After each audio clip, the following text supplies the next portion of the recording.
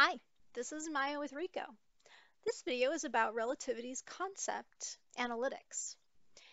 You may have seen our earlier video, which showed you how to do structured analytics reviews, specifically email threading and textual near duplicate.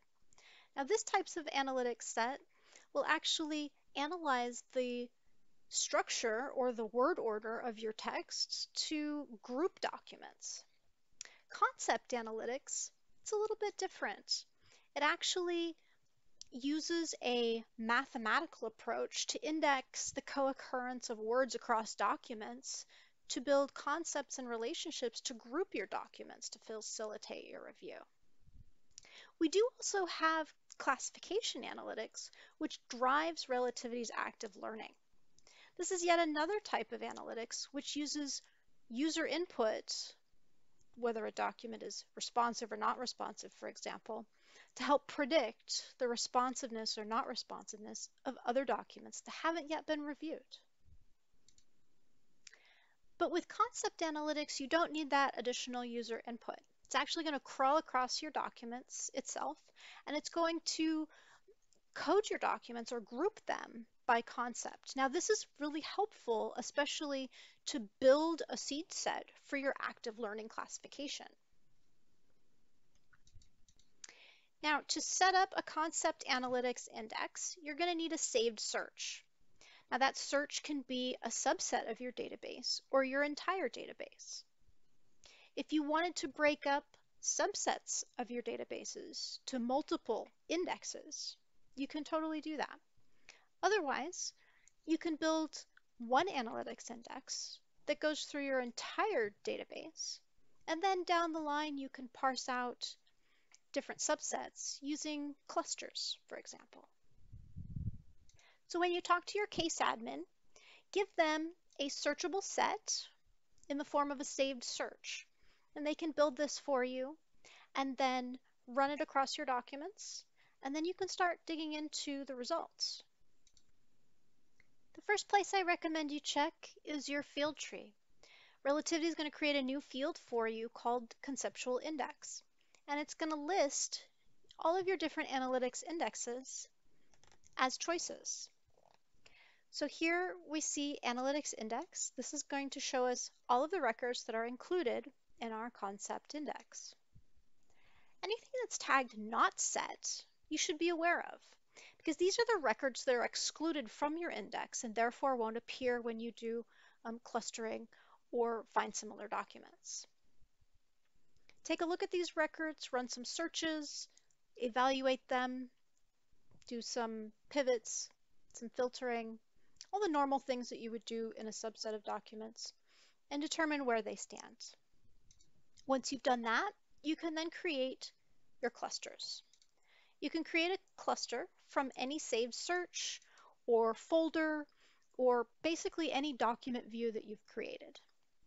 Here we have a saved search that is our review eligible documents. So we've done email threading, maybe some search terms. We've culled down a subset of records that we're going to review.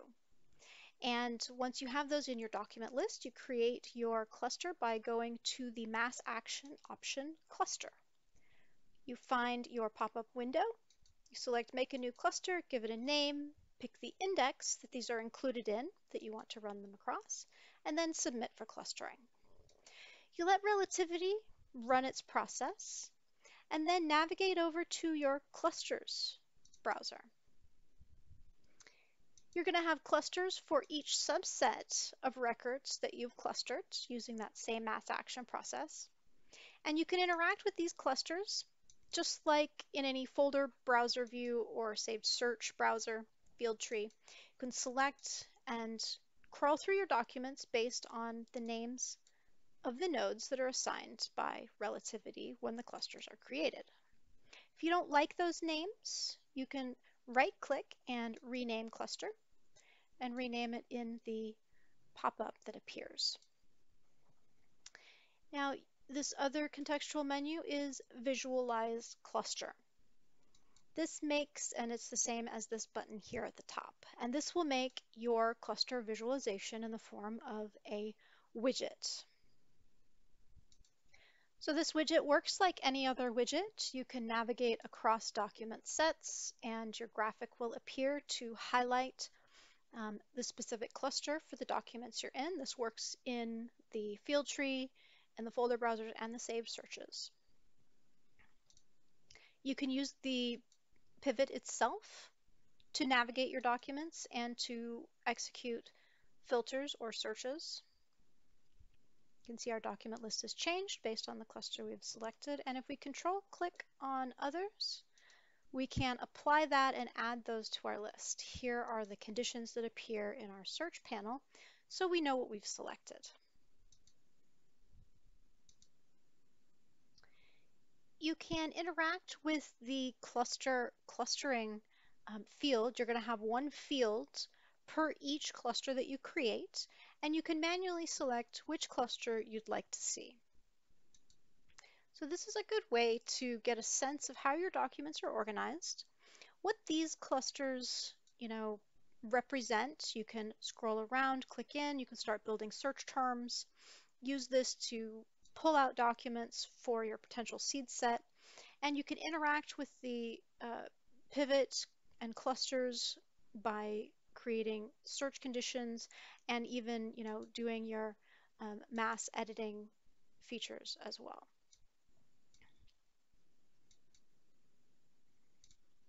So once you've created your visualization, like any widget, you can save it as a dashboard.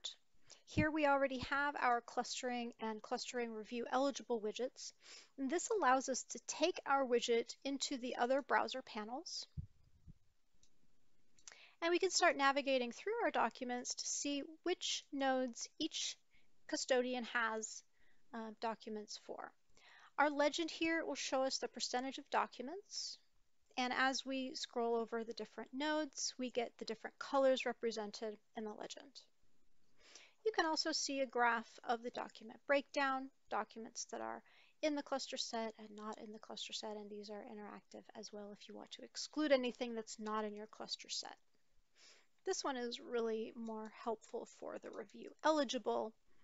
That gives us a sense of how many documents were excluded from our review. And if we wanted to focus on just the ones that are in our review, we can select the blue, and now everything is being returned as our cluster.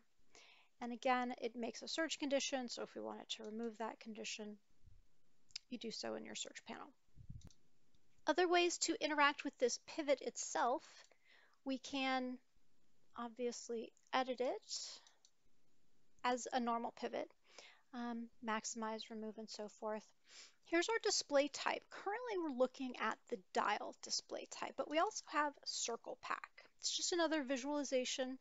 Gives us the same general information in just a slightly different format.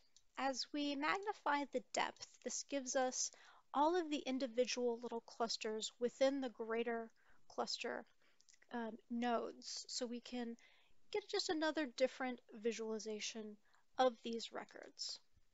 Here when we click on individual, it still updates our list. It just looks a little bit different. So clusters are a great way to look at your data from the top down. So you have your big broad categories, but let's say you have a subset of records that you want to look at and you want to increase the number of hits that you have. So I made a saved search of some documents that are very interesting. I want to find other documents that are related to these. So I've enabled the cluster fields in my view, and I can actually take a look at the clusters that these reside in and broaden my search. So I'm going to add condition. I'm going to return clustering, and I'm going to find anything that's 10.2.2. I'm going to add all of those clusters into my view. I'm going to add all documents back in. And here we have 251 conceptually similar documents to the one important document I was looking at before. And again, we can look at our dashboard if we wanted to have our visual of where we are at in our bigger cluster dial. or even visualize it in our circle pack.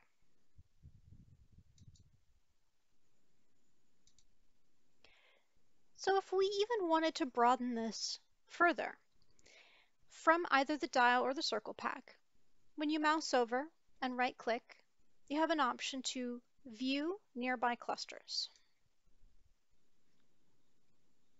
This gives you a graph of the cluster you're in, the center, and the clusters that are nearby based on similarity. You can also zoom in or out to see the different levels of clusters that are available. And you can increase or decrease the similarity. You can see it zooms in and out. So if I wanted to add some more clusters to look at, broaden my search further, I'm selecting the Control key and I'm clicking. And now I can select Apply, and that may or may not return any results. Here I've cleared my previous search conditions, and I can increase the number of hits by selecting the nodes and broadening my search. To get out of this view, you can right-click and select the Close Nearby Clusters option. And again, we still have our filters. We can clear out our search or go back to our dial, do all of the normal things that we do with our widgets and pivots. So another sort of bottom-up approach, or when you're buried in a document, you don't want to navigate back out to your document list. From within the viewer, you can interact with the concept searching as well.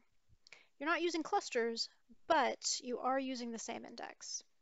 So when I get into a document and I right-click on it, I get the option for Analytics Index. You can select the Find Similar Documents option, and your search results is going to appear in your Related Items panel. These results you can navigate into just like any other related items, and you can also mass code them. So if you're finding documents like this one and you want to just mark them as responsive along with this one, you can do that, or mark them for printing or any other search that you might have. Additionally, if you have specific text, you can right-click on a specific word, either in the viewer if you have searchable text within your document, or navigate to the extracted text if you only have images available. So you right-click on the word and you can select Analytics Index. Keyword expansion, concept search, and find similar documents are all available. Keyword expansion is sort of like the DT search option to search your dictionary, and it gives you all of the conceptually similar terms that your analytics index has recognized. So if you're building search terms, this could help build search terms. It can help you build conceptual searches. And again, if you use analytics index concept, I keep hitting the wrong, there we go. It's a little tricky. You do a concept search for that specific word. You'll get the same results panel up here. And this is exactly the same, the concept search is exactly the same as going up to your document list, selecting Analytics Index, and searching oil. You can also expand that term, find your keyword expansion, and you can copy your selected keywords just like you do in your DT search dictionary, paste your results, and search. So I'm not getting results because I am excluding my view. Back to documents, back to analytics index, paste, and now I will get the same 120 results that I got when I expanded that term and searched find similar documents. Okay, that was a lot of info. Conceptual analytics databases enable you to cluster, find similar documents, expand your keywords. look at your documents from a top level down, from the bottom up. You can prioritize your review. You can organize your review. You could even use it to perform quality control to identify conceptually similar documents to existing responsiveness privileged documents. You can just generally explore concepts within your data in a way that you maybe couldn't begin to, understand your documents because you haven't reviewed them all yet. It gives you a jump start on finding those key documents. You can jumpstart your assisted review and generally get a much better picture of your database without having to do the heavy lifting of looking at everything. All right. Thanks so much for joining me today. Happy reviewing.